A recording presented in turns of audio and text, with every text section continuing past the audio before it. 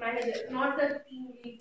No one has the right to write this DCF. Only the clinical data manager. And then data coding means we all know data coding. Like there are so many dictionaries available to encode the adverse events and all.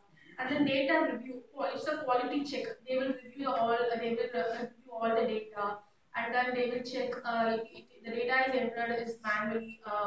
They will check the all the data that collected based on protocol or not. They will check like that. And then SAE reconciliation is just nothing but serious adverse event reconciliation. They will we have one data collected from the clinical trial set.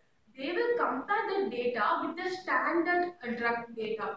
Okay, if there are any, they will check. We have two data. They both are consistent or not. Okay, they will check the standard data with the collector data we have. And then data, after the reconciliation, next phase is steady closure. All this process will be over, and then they transfer the data. They will transfer the data to next level. Then quality database lock means the database lock is to ensure that there will be no manipulation of data. Okay. Once the database is locked, no one has the right to change the data, edit the data. That's the main thing. Is the interview question, guys. They will ask what is soft lock and hard lock of data management. She went for Nanita's interview yesterday. So her entire focus is interview questions, guys. Note it down. This is all the questions. And this is how you learn because each batch you're all right now in this batch. These people will all go for the interview. Like she just attended 2 days back. She attended for SAS. Okay. So she's telling you all these questions. Only when you understand from that perspective, because you think, okay, study closer, all these things.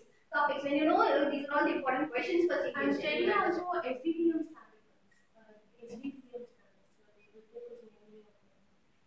See, whatever you went for was SAS. Yeah, actually, I asked her about the clinical data management, and they told like this focus, focus is mainly on SDPM.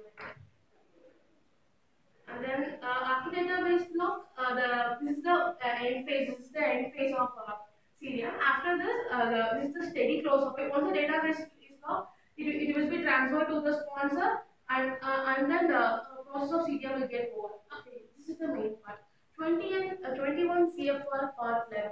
This is the rule to ensure that all the data are collected is based on this regulatory standards, not regulatory standards. It's based on the regulatory rules. Okay, in ECRF now we should not collect the data. We should not collect unnecessary data. Okay, we should collect unnecessary data, and also we should not collect any one single unnecessary data. That's the main thing. This rule is mainly ensure that in all the necessary, all the legal parts are available in the electro ECRF, because in many study they will inform the consent. They will inform the subject before the study starts. They will inform if anything happened. It's just a legal process. This ensures that all the legal process, all the legal statements are present in the electronic record. This is the ECRF format. This is the main focus on 21 CFR Part 11. This is the one. This is the rule for ECRF, not ECRF, electronic records. Okay, this is the.